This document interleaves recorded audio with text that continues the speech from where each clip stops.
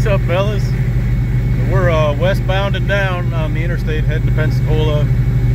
Going to go over to the JY, pick up a few things for the projects at the house, and we're gonna meet Pirate and Rodney over there,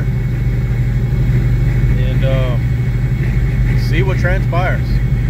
Just come up on this little, I think it's a Toyota Tercel. Advanced life, yo. But anyway, we'll have more later, and then I'll give you an update on the trooper car when I get home tonight. Get some more stuff done on it. I've been working on it. I just ain't made no videos about it. All right, we'll see you in a bit. All right, guys. So on the LTD, so drove it over to Pensacola this morning. Actually, when I started out, I left the house. And I get out on the street going to Pensacola, and I notice the battery light comes on. I'm looking at the gauge, charging. The voltmeter says 14.5 volts, but the battery light's on in the dash. So I'm like, shit. So I turn around, come back, pull in the driveway, and I lift the hood up. I seat both connectors on the alternator, and the light goes out. It's great. So I left again. Drove over there, uneventful, and went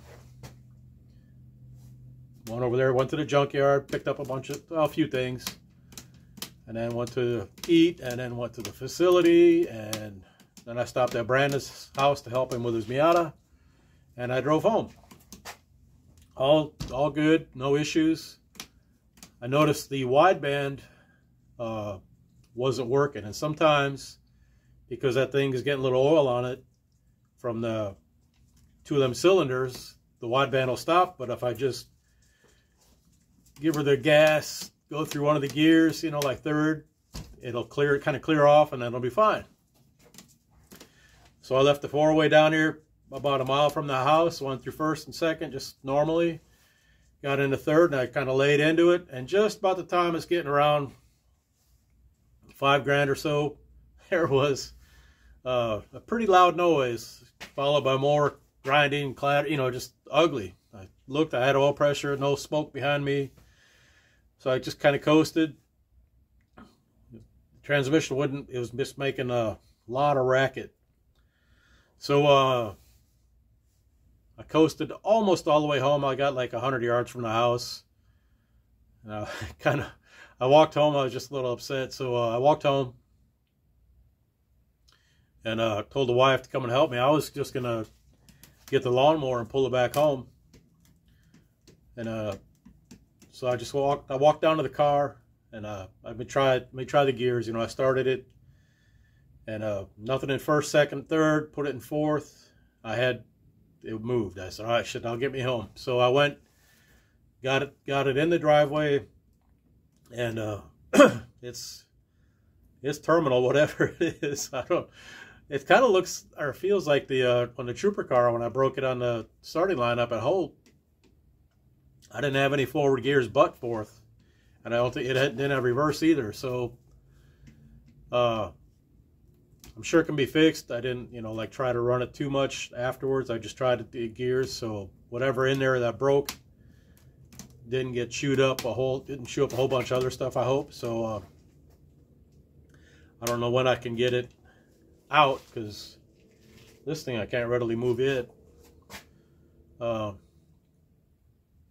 I have the transmission from this I could put in there, but this whole episode's got me kind of shook now. You know, do I want to put a 347 in that car that's that heavy when it can brake on street tires? So I might revise where my engines are going. I have to think about it a little more, but that's the what's going on with it. I took a little video when it broke, when I was coasting down the street, and I'll put that up at the end of this thing. But yeah, it's ugly, and it just, you know, I thought, like, watching Brad run that just a stock T5 in his car with a 331, I thought, yeah, I could probably be all right. But now, yeah, maybe not so much. Not liking this idea Obviously, the clear option to keep the 347 in there would be to put a what do you call it, TKX, but those are spendy. So anyway, I'll think about it, just letting you know what's going on with it.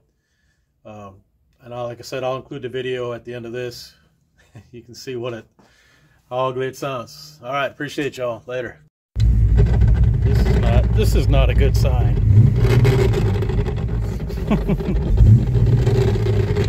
Yeah, that's bad. Damn it.